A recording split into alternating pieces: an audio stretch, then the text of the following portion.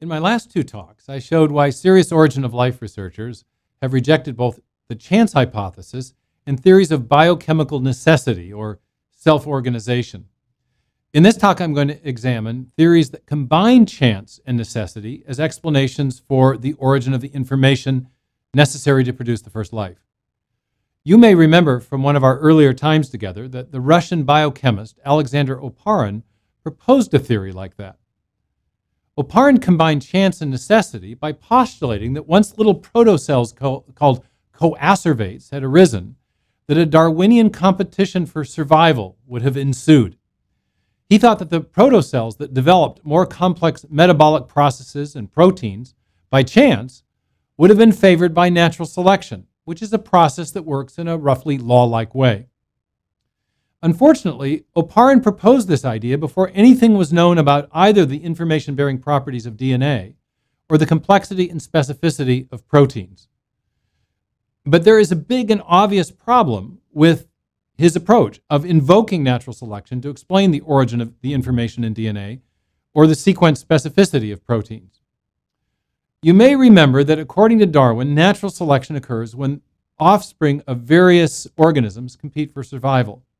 Those with favorable traits that help them survive pass those traits on to their offspring, and they spread in the population. Those organisms with unfavorable traits are more likely to die out, and those traits will therefore tend to fall out of the population. But notice what's presupposed in this process of natural selection: already existing organisms. That alone might make it seem suspect to invoke natural selection as an explanation for the first life. If natural selection only occurs once you have living things that can compete, it does no good to invoke natural selection to explain where those living things came from in the first place. You have to have life before natural selection is a factor, or so it would seem. And that's why leading evolutionary biologists during the 1960s were critical of the way that Oparin used the idea of pre-biological natural selection. In fact, one leading evolutionary biologist, Theodosius Dobzhansky, put it very succinctly when he said pre-biological natural selection is a contradiction in terms. But there's an even deeper problem with invoking natural selection to explain the origin of biological information. Natural selection as a process depends upon something called self-replication, the capacity for pre-existing organisms to copy themselves multiple times, so as to create a competition among their offspring. But self-replication of even single cells depends upon pre-existing information-rich DNA and protein molecules that aid in the copying of the DNA.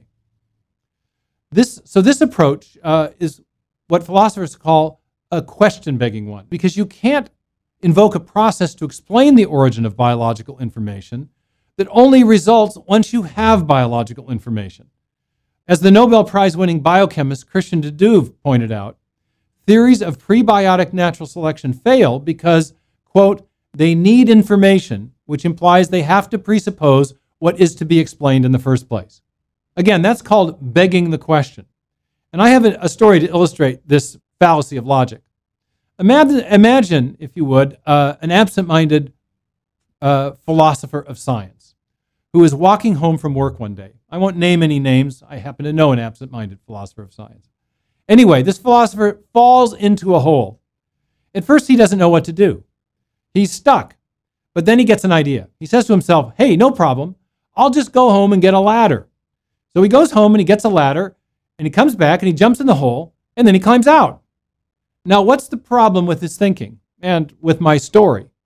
Well, it begs the question as to how the philosopher got out in the first place to get the ladder, to come back, to jump in order to climb out again. So and that's similar to what's going on with these theories of pre-biological natural selection. They beg the question as to where you get the information that would get natural selection going. Now, some origin of life researchers have tried to get around this problem by envisioning a scenario where primitive RNA molecules by themselves produce variant copies of themselves that can then compete with each other. These primitive molecular replicators, as they're called, would then, in their view, gradually get more complex and acquire other molecules in association until finally the first life would arise. This theory is known as the RNA world, and we'll come back to it later to give a more thorough evaluation of it. But for now, I'd just like to critique one facet of this theory: its inability to account for the information necessary to produce a self-copying RNA molecule. The idea here is that instead of having life that can reproduce, you would have molecules that could reproduce and get natural selection going. But it turns out that researchers have produced RNA molecules in the lab that can copy a bit of themselves, between 10 and maybe 20% of themselves. That's pretty interesting, but it's also the best they could do, and it's not enough to actually show that the theory could work.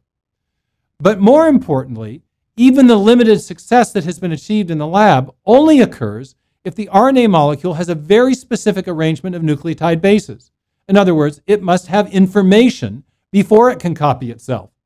That means that molecular replicators can't explain the ultimate origin of information. The existence of such replicators would depend on pre-existing information. The same old problem again. And here's another twist. Where do you think the information comes from that enables the RNA molecules to copy themselves even partially? That's right, it comes from the RNA chemists. They fiddle with the sequences of nucleotide bases on the RNA strand until they find one that allows limited self-copying potential. They call that RNA or ribozyme engineering. That's right, engineering. In other words, the information necessary to produce the self-copying molecule came from intelligent design. Now, next time we'll talk about the evidence for intelligent design and the theory of intelligent design and why it may provide a better explanation for the origin of the information present in DNA and RNA. In other words, the information necessary to produce the first life. For now, I'd like you to read chapter 13 in Signature in the Cell.